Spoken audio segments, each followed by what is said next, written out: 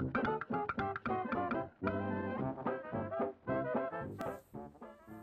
welcome back to my channel. Today I'm doing a Primark haul. First items I picked up were false nails. Baby pink and hot pink. And then I also got these in mint. And then these multicoloured pastel ones. I also picked up some Disney socks. These are Minnie Mouse and you get 3 pairs. I also bought some mom jeans because they're quite fashionable at the moment. And they're cuffed at the bottom. And they're slightly stonewashed. They look good with pink t-shirts and puff sleeve tops. I bought the jeans in a size 10 and they were only 15, which is quite good compared to other shops like Topshop in River Island. To go with those, I saw these espadrilles. They're faux leather and they're cream and black. They remind me of the Chanel ones. And these are only £8. And in Zara, I found this mint quilted bag in the sale for £19, and it's quite a good size and it can fit my iPad in if I'm travelling anywhere, as it's quite pillowy so it will protect it well.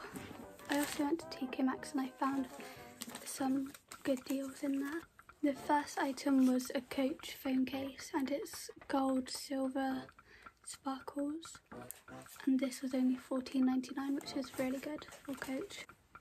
The next item is an Anastasia blush trio, and this was only £9.99, and originally it was £30. It looks like this, it's holographic, and these are the shades.